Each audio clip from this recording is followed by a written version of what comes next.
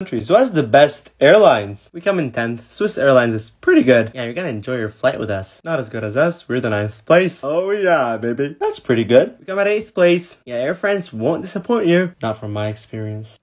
Turkish Airlines is 7th and it's pretty good. Oh yeah, we are. It's pretty good, but Turkey, your airport is so big! While Japan Airlines come in 6th. I'm not even the best airline in Japan. What do you mean? You'll see later. Come in 5th with Qantas Airways.